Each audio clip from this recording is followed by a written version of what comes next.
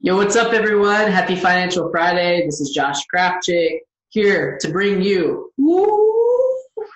the top 5 trends that you need to be worried about heading into 2021 for our great country of America. So, presidential election's done.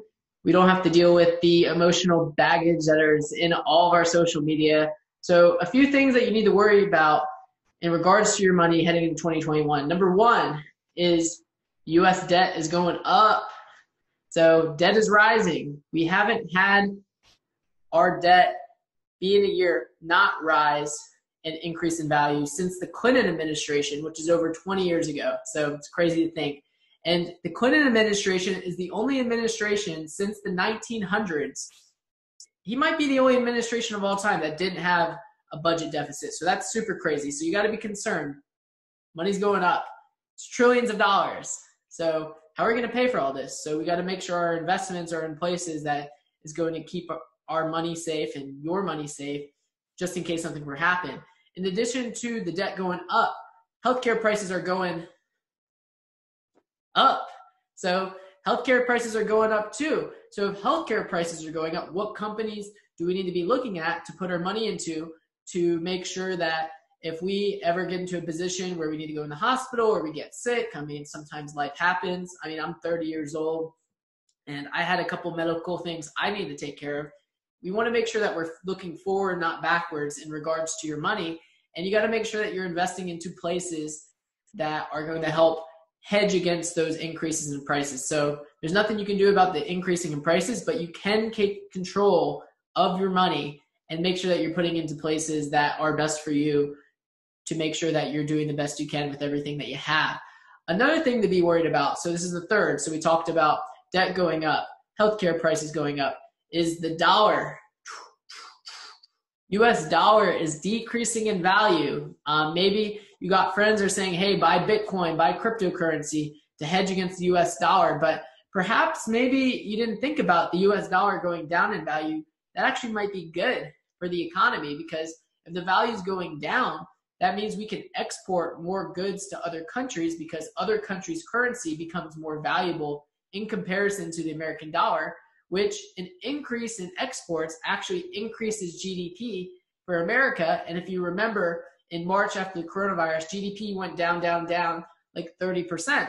So perhaps the dollar going down is good, but you got to make sure that you're investing into other companies that have an international presence so that you are able to take advantage of other currencies going up in value. And fourth, so another reason is remote working and its impact on the economy. Huge companies have these huge office buildings and no one's in them. So what's going to happen with these big office buildings? I mean, are they just going to sit there forever and turn into like the pyramids of Egypt that people just go and look at and go, oh, look at this building here. I mean, people used to live here. So we got to figure out, what are we going to do with those buildings? How are those buildings going to impact the companies that you're investing in? And you want to make sure that you are prepared and make sure your portfolio and your investments aren't too heavily invested in companies that might have to start unloading some real estate, because real estate's a huge investment in America. I mean, most millionaires in America become millionaires because they invest in real estate. So that's something definitely to take in consideration. And fifth, and finally, something to be concerned about heading into 2021 is Gen Z entering the workforce. So I'm a millennial. Everyone talked shit about us entering the workforce, but Gen Z, man, I've met some Gen Z kids and they're super cool, super smart, but I was watching the NBA draft and they showed a picture of a floppy disk, and these kids don't even know what a floppy disk is. And they were showing pictures of Destiny's Child and they were like, wait, is that Beyonce? I didn't know she was in a girls group. So these are the people and our future that are entering the workforce, and there's more Gen Z population than millennial population. There's more millennial population than the generation ahead of us. I believe they're called Gen X. So if you're unemployed and people who are older are competing for jobs with people who are in Gen Z who are younger, most likely those companies are going to pay less for the Gen Z workers.